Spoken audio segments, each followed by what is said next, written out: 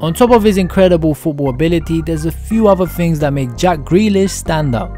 One, his love for these worn out boots, which despite having to deal with Nike, we've seen him wear for a very long time and in very significant moments in his career. The second thing being the low socks, which despite the fact that numerous refs have told him to pull them up, he says that he will never ever wear them differently. But now let me tell you why he's wearing them like that in the first place. I know some of you guys don't know the story about the boots, so let's get that out of the way just quickly. Jack was wearing them before suffering a bad injury, and he was wearing them for a long time, and when he came back he was on fire, became captain, and well, he got here.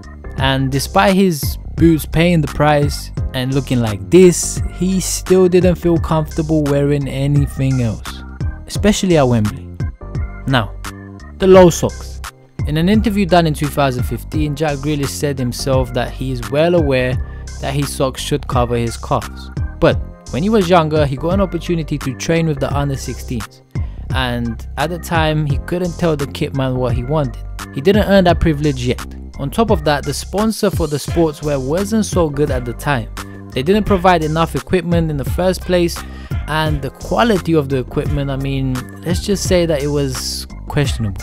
So the younger players had to wear the same socks every single day, meaning they had to be washed every single day, and after each wash the socks will shrink.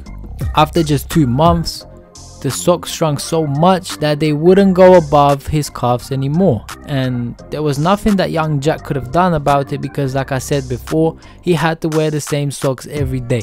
And because of those kind of socks, he had to wear junior shin pads just so they don't come out of his socks. And he still actually wears junior shin pads to this day. I guess it's a risk he's willing to take. But let's go back to that season where the short socks came about. That season, the low socks gave Jack Grealish powers, because he ended up having one of his best ever seasons in his early career. Or as he would like to put it, I ended up having a worldie of a season. And from that moment, from that accident, and from those struggles of not having the right equipment, low sock Jack Grealish was born.